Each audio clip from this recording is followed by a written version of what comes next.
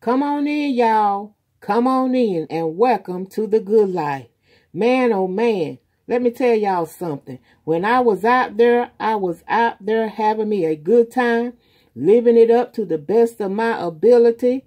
Now, I wasn't a drinker or a smoker. Maybe, every now and then I would take a little puff, give. But that didn't last for long, if you catch my drift. But honey, I would be out on that dance floor shaking it as hard as I could, as much as I could, and whatever else. I was living the good life. Welcome to the good life, so I thought. But when it came time for me to switch over, because it's a time for everything, God came and got me. I wasn't looking for him, neither did I find him. Honey, he came and got me.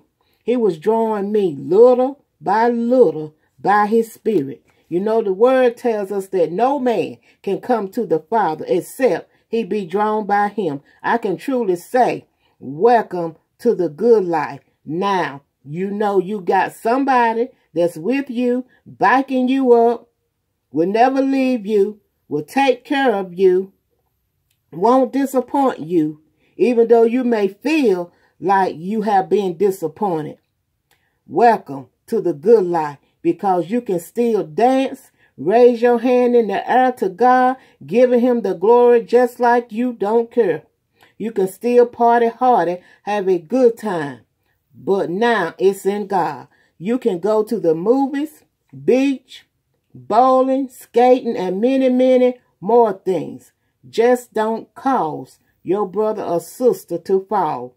Be careful what you see and hear. Be careful now.